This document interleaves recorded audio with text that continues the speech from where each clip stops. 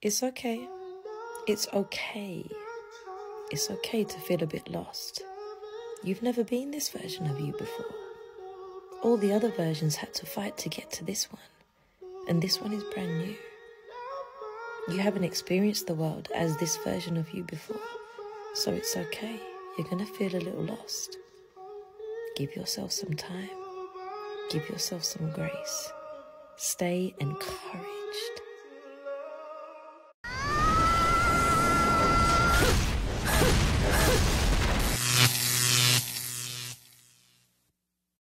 Welcome to The Wall. In today's video, we will see the continuation of the story of the woman who divorced her millionaire ex-husband, how she regrets losing her dream life, how she is angry for listening to her divorced friends, and how dating Chad has only been a path of pain for her. We want to invite you to smash that like button. Let's support the movement. Subscribe to the channel. That's the only contribution we ask of you, man. Add your grain of sand to the movement.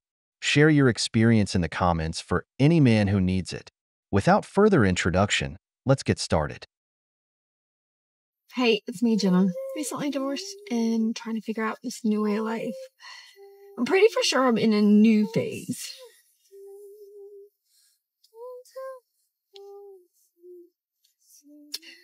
I don't seem to fit in anywhere. Like anywhere. It's like my whole identity is gone. For 21 years, I was a mom. I did everything. I was a wife. Then I got separated and was in the phase of like, oh, I'm becoming free. I'm finding myself. I'm getting out of this abusive relationship and had to deal with all that trauma. And now that I'm past that, I'm literally like, what's new? Like, what's more in life? Like, what is there? Like, I want to change everything. And so much has already changed in my life that I'm like terrified that I'm just going above and beyond. Above and beyond. When I met you, I thought I had found the person that I was going to spend the rest of my life with. I was done. So all the boys and all the bars and all the obvious daddy issues, who cared? Because I was done. You left me. You chose Addison. I'm all glued back together now. I make no apologies for how I chose to repair what you broke. You don't get to call me a whore. No! God, please, no! No! No! You have changed things, or you have been changed. I want to keep a favorite phrase of divorced women. I left an abusive relationship. You know, she left her abuser, and now she doesn't know how to fit into her new life. She knows that what she really misses is her lifestyle. These are the kind of women who, in their youth, try to marry a millionaire. She succeeded, not for love, but for money, as we will see later when she cries over a new Chad. But now she is free, going back to what she knows, dressing up, going to bars and clubs trying to catch another millionaire. She says she left an abusive relationship, but we will see later how she regrets leaving her abuser. Hey, it's Jenna, recently divorced, 47, and giving tips and asking questions about this new life after divorce. And I don't know, I'm in a different stage today. Honestly, I literally have been having a great week, amazing week. And then all of a sudden today, my emotions, I had the craziest thoughts. And I wonder, does anybody else feel this way? Like, I feel like I'm in mourning of the life I thought that I was going to have. And I'm kind of pissed at myself. I stayed in a marriage for 23 years and built up a family and my ex's career and everything. And we literally just got to where it was supposed to be everything we dreamed of. Like, owned a company, making, almost $1 million. And that was my breaking point. And I left it all. And I'm not a person that is about money, and I'm not a person who feels like they have to have like labels and name brands and all that stuff. But I really have found that like I've kind of been in mourning of the like, oh my gosh, like I gave it all up. And I don't have a traditional career. I'm a photographer that in my marriage, it was made to be a hobby. I never could outdo my other. I had to drop everything, to keep up with the family, for their needs, to make sure everything built in their career, their business, all that. So it wasn't like I had a 9-to-5 where I got 401, where I got steady income, all that. Yes, I market the crap out of my business. Yes, I'm an amazing photographer. And yes, I have so many amazing clients. They're great. But the reality was, like, everything was around my family. So when I chose to leave, I gave it all up, like all up.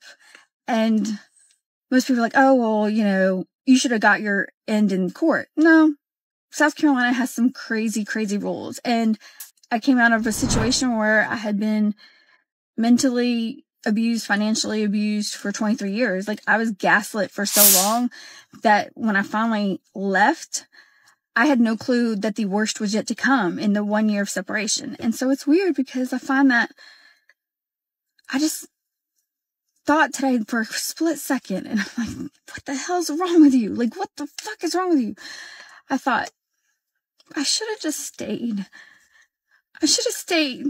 It wasn't that bad. Like, you made it 23 years. You made 26 years total. Your kids are like college and one's almost out of high school. Like, you made it. You made it. Like, it didn't matter at this point. They can do their own separate life and all that. You made it to the point where you guys were making so much money and you had big houses and you could do whatever you want and you can relax. And I literally just called my friend. I was like freaking out because, like, I'm the biggest person that keeps me back. Like, I'm terrified. I don't have 401k. My counsel did not have my back. I was so traumatized when I got out and then terrorized for the next year that I couldn't even think straight to help the people that wanted to help me. And the people I entrusted to help me didn't help me. And there's just timelines that you can't stop. And so it is what it is. And, you know, I'm 47 years old. And it's not like I'm 25. I'm healthy. Kinda. I have an autoimmune disease, which means it's life-threatening for the rest of my life. You know, things can change. But it's not like I'm an invalid and can't do anything for myself. But it is terrifying. Like, I could have stayed. I'm so mad that I think this way. I could have stayed. My life would have been so much easier. Nice. Remember, brother, a man is the only one who marries for love. Women marry for a lifestyle. Many women, when they decide to divorce, always have their friends and the lawyer saying, yes, you deserve something better. Because a woman's worst enemy is another woman, and the other is the lawyer who only thinks about how much his firm will make from a millionaire divorce. So they don't stop to think that maybe things won't turn out as they are told.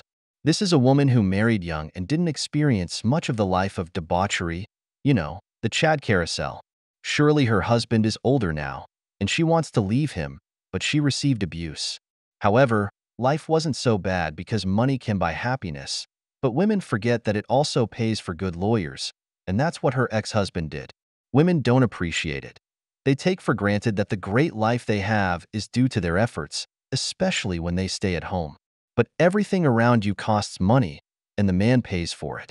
Now, as you saw in the intro, she has moved 4 times. As you saw in the first video, she has nowhere to go because she probably doesn't have the money to get into the places she used to frequent. Her life is upside down, and it seems that the nights of debauchery already bore her. But let's see what more there is to tell.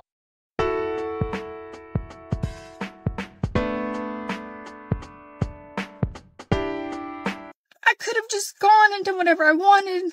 Kind of. I mean, I say that, and then I think as I say that, I'm like, but you couldn't. It's like so weird that my brain thinks that way. And I called my girlfriend and I told her, I was like, I probably should have just stayed.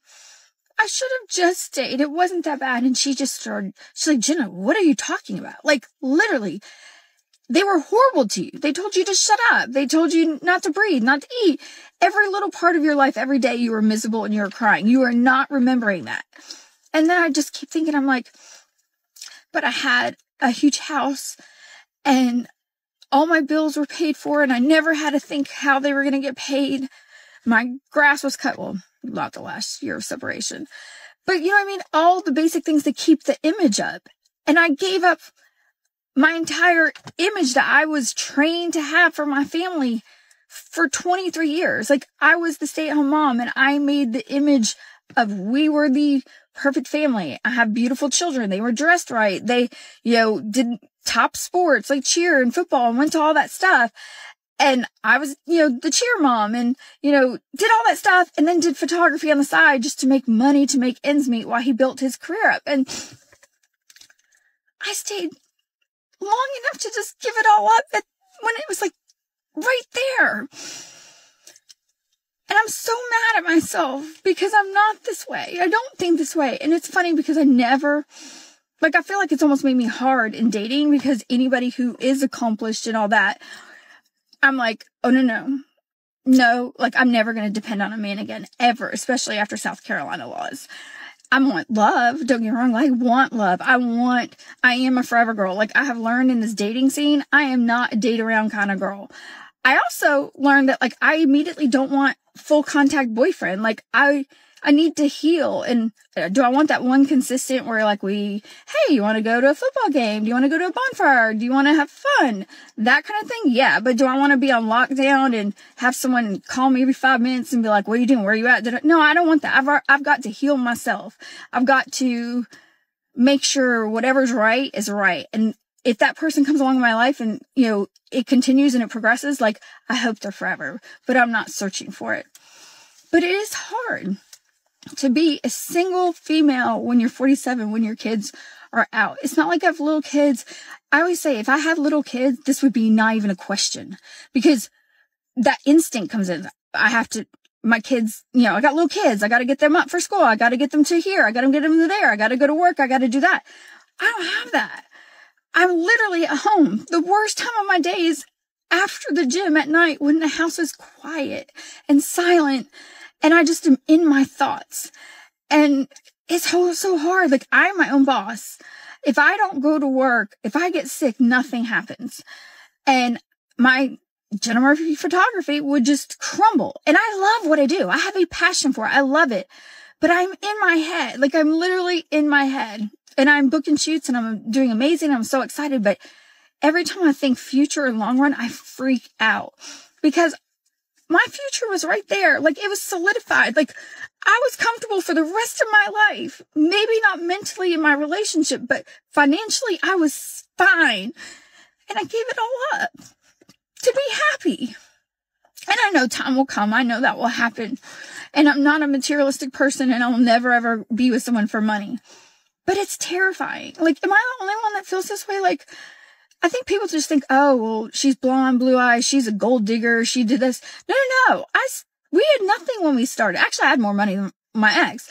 And, I had my own career. And then as things happened, I stayed home and, followed his career. So I'm just so frustrated with myself. I keep telling myself, I'm like, I remember the bad. It's right here. But I also am like, maybe I should have stayed. It was like stable in every other area, but that, like, is my mental health really that important? And then my friends remind me, they're like, yes, like you're just in that crazy in between stage.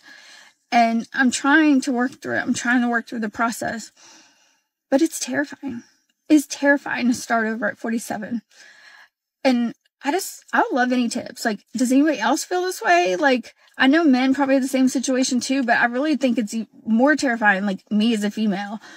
And I've even considered going to different types of jobs and careers, and I love my job. Like, I make good money, but I'm so terrified. I'm like, I don't want 401k. Like, I don't know. Is this another stage of divorce? I'm happy, but I go into these random thoughts of, you gave it all away. Like, was it worth giving away? And I know it was. I know it was for my mental sanity. I know it was for my happiness. It will all come together, but it's still terrifying to start over at this age. Anybody else feel this way? Like, is this any tips? Just let me know. I'm trying to figure it out. And I know I did what was right, but it's hard to know you gave away. My ex will probably never make less than $1 million every year. And I'm starting over. And basically as if I'm a 20-year-old again. And it just doesn't seem fair, but I have to quit crying and just do it. So any tips and advice? Is this normal? How did you get through this stage? Tell me what you did, because I have no choice but to do it. I'll tell you what happened here. This woman didn't receive alimony from this man. It seems she got the house, but she can't maintain it. To make matters worse, her children are grown, so she doesn't get child support either. In other words, she now lives on her own. She believes that because she thinks she founded the company and is the true creator of that wealth, it should support her for life. But you know why I always say that a woman's worst enemy is another woman?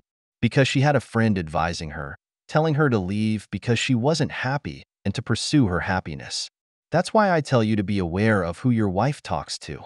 If her friends are single and divorced, brothers, you'll be next. This is what happened to her. She was misled, and now she misses the great life she had, the places she traveled to, not having any worries, doing whatever she wanted because her husband paid the credit card. Now the house is falling apart. Her kids are traveling with her ex-husband. You know, Daddy the millionaire. She stays home. Her boyfriends don't pay for anything, as we'll see in a moment. She's now bored, missing living without responsibilities. But you said he was an abuser, that you deserved to be happy, that you needed mental health. Now you cry for your ex-husband's money, your abuser. That's what you get for taking advice from divorced women. I don't even know where we left off. You were still in a relationship. I was? Yep. Damn. All I'm going to say is that situationships after being married, the first relationship of any kind that you go through, I think is way harder to get over than even the marriage. So hear me out, and this is why. I've heard this before. I never thought it was true. I thought there is no way in hell. I was married to someone for 23 years. Like, there's no way that the first relationship or situationship that I actually feel something for somebody would be harder than leaving a marriage with children. But it's true. And let me tell you why. Because usually what happens is, by the time a female leaves, she has exhausted every single part of her mind, soul, body, spirit, hope, anything you can imagine to keep that relationship together. She has thought it every way possible, begged, pleaded, just prayed, dreamed for this to work out. Because a normal relationship, if you're going to get married, you're not going to go into it wanting to get divorced. And especially if you have children, a mama is always going to try and keep her babies together, especially with her baby daddy, right? So I never thought that. But as a marriage breaks down and as a woman begs and pleads for that person to give them love, affection, be kind, or whatever it is, the love goes away. And you may be going through the actions and you may be wishing and hoping and praying for all those things, especially if you have children involved. But it's inevitable when someone is treating you horribly for the emotion to go away, for the love to go away. So by the time I got out of my marriage, there was no love loss. And it's funny because everyone's seen my TikToks, and it really does blow my mind when people are like, oh, you need to get over your ex. And I'm like, I've been over my ex for years, like years upon years. I actually had to literally pep myself up in my head to try to even be in the mindset of wanting to be like a couple, and had to literally talk myself into certain things, especially when it came to physical stuff, since he wasn't into that. And so when it was so random, I literally had to convince myself that this was, something that needed to happen to make the marriage work or to make him happy or whatever. It became part of my job, right? So it is crazy when my friends would say, be careful of that first relationship where you actually have emotion. And I was like, no way. I'm not that girl. Never going to be that way. But it's true. It really is true. Because what happens is, by the time I left my marriage, I was so closed off and shut off to being hurt, to being rejected, to being put down or talked down to, or anything else that you could think of, that I was just so happy to get out of my marriage. Don't count all the other drama. I'm just talking about the affection and love part of the marriage. That by the time I had gotten out, I was just so thankful to be out of that toxic environment that I was completely shut off to having my feelings hurt. Now, granted, I had 1 year of separation, and there was a whole other can of worms that was thrown into the mix, but the actual love for that person had already been gone for years. Now, don't get me wrong. I want nothing bad to happen to my ex. He will always be the father of my children. Yes, I do not think he's the nicest person, and yes, he definitely put me through hell, but the reality is I will always have deep down a affection. I would not call it love, but an affection for him in that aspect that he's the father of my children. He will always be attached to me in some form or shape because I want my children to be happy. I don't want them to ever feel like they have to pick or choose. And as they get older, they will have their own family. So we always be in some type of connection. Granted, it's not in that place right now, but in my mind, as a good parent and as a good future, co-parent, I hope that to happen. But what I'm talking about is when you first get that little piece of energy with that special someone. Now, don't get me wrong. Like, my inboxes are crazy full, all that stuff. There's a gazillion guys I have no connection with, but that one that just, like, for some odd reason, you have no idea why. Stop it. Get some help. See what I'm saying? She gets divorced to make videos and seek sympathy. Women are addicted to attention, especially those who got everything in their youth just because of their beauty. Now that she's older, she comes up with the story of her abusive ex-husband and wants sympathy from simps in her comment section. Believe me, there are simps out there that it's embarrassing. But the reality is that it wasn't losing her ex-husband that hurt her. It was losing his money. I bet she won't be happy with any man who comes after him because he set the financial bar too high. Now she's emotionally crying over a Chad, a man who brings nothing to the table but his seed. Now, at 47, she'll go for a younger man who can satisfy her, you know where. That's why it hurts her, because Chad won't stay with a 47-year-old woman. He does what her husband didn't, and now he tells her he doesn't want a commitment. But let's see the second part. Like, no idea why, that there's just this, like, connection. Like, you have met before, that they just get you or whatever it is. It's different, and it takes that wall down. And brick by brick, my wall came down. And it was funny, like, you get that first touch or that first kiss or that first, affection and being with someone, not just physically, but mentally and psychologically, and spiritually, and just that want to, and energy like that, almost like you're like butterflies in your stomach, you know what I mean? Like when you're younger and you're in high school and you just can't wait to see that person, or you can't wait to talk to them and hear about their day, or, just a touch, barely grazing their, arm as you walk by is just like electric. And that's what it's like legit. That is legit what it's like. Now, don't get me wrong, it's a long process to find that one. And, more than likely that first situationship or that first person in your life that comes into your life is not going to be the one that's going to be in your life forever. But it really is surprising to me how hard that one relationship was to get over. And, deep in the back of your head, you're like, what if, and why did this, or what was the reason this person got my attention out of all the others? And what was the reason that this person made me think that, like, you know what, maybe I could do this again? Like, is this love? Is this what love is supposed to be? Because it was so closed off and shut down for so long that I didn't even know that I could love again. I was that wife that did everything for my children and my husband, and I didn't step out on him and all that stuff. Like, even though I was miserable and unhappy, I was loyal. And it's just crazy to have, like, you don't think of being with anybody else. Like, that was not my mindset. And by the time I got out, I was just trying to heal.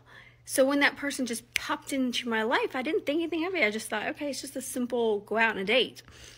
And then I'm like, oh, wow. Like, I'm checking my phone and, like, did he message, or did he like, or did he look?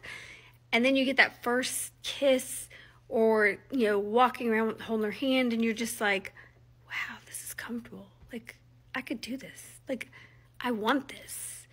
And then the moment you have that friendly interaction, the one we all want, and it's, obviously things are not perfect, but, it's comfortable and it's relaxed and it's what you need, and you actually feel like you crave it. Let me tell you, that shit's hard to get over, because once you've opened up that door, I don't know about y'all, especially my age group, I'm like, woo, it takes a lot to get my attention. So if you got my attention and you made me want more, it's hard.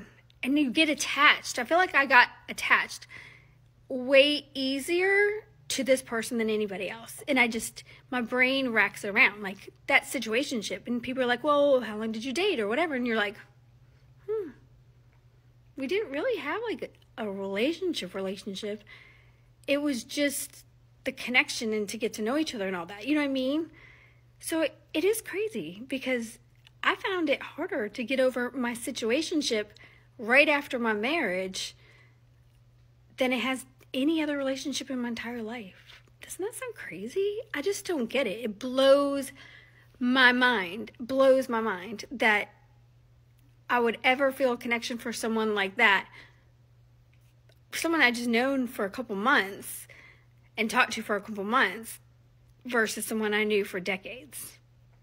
Does anybody else find this normal? Like, I mean, I've heard it a lot, but I just never thought it was something real or true.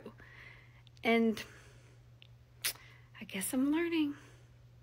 I also think it's a really good thing too, because you know what it showed me? It showed me that the person that hurt me and broke me and told me I was not worthy and did not want to touch me and did not have any affection for me didn't break my spirit and made me cold to other people. So in a way, it's almost like, even though that situationship was hard and it is hard to get over, I feel like it was the best thing possible because it let me know that I am not closed off. I am not cold to love. I do want love. I do want affection. I do want someone to be in my life. But it also taught me that just because I feel energy for someone, maybe they don't feel it. And I have to accept the fact that, like, life goes on. And that energy may have been great for you, but not somebody else. And that relationship is over and to move on. And you're an adult. You're going to find it at some point. Life will happen and not to force it. So, yeah, I feel like situationship was harder to get over than my marriage, which is kind of crazy. But here I am, thriving, moving on, and so open to it. I'm actually excited for the next one. So we'll see. I'll keep you all updated. But let me know what you think. Is that first relationship after a divorce the hardest one to get over? Or were y'all just running around crazy? Because I've heard that too. Have a good day. She grieved the relationship while still in it and was surely tired of her ex-husband, who was probably older and couldn't perform as well in bed. But then came Chad, the young guy, and as she says, he caught her attention, and she opened the door to her legs. As always, Chad elevated her emotions. But as always, Chad is a man dedicated to spreading his seed far and wide. He will never make time for a 47-year-old woman on the wall, with kids. That single mother is just for fun. Now she compares Chapter 1 with Chad to Chapter 10 with her ex-husband. Of course, it won't be the same. The years that man endured and gave her everything, Chad will never do that. But I want to note that she says her ex-husband was not an unfaithful man. That guy seems like a typical hardworking beta provider. She broke her marriage to get on the carousel, to go out again like a young girl. But as always, they are experts at making bad decisions because it's not the same at 25 as it is at 47. This is the second part of this story. I wanted to remind you how it goes for women when they leave a high-value man, always calling him an abuser when they just want to leave him for Chad. But the wall awaited her at the end of her journey because we all know the wall doesn't forgive. We've reached the end of the video, but before we go, the questions are for you. What do you think were the reasons this woman didn't win in the divorce? Why do you think getting over Chad hurt her so much, while getting over her ex-husband of 23 years didn't hurt at all? If you enjoyed the video, make sure to give it a thumbs up, subscribe to the channel, and hit the notification bell. Your support means the world to us and motivates us to create more content. Stay tuned for the next exciting video from the wall.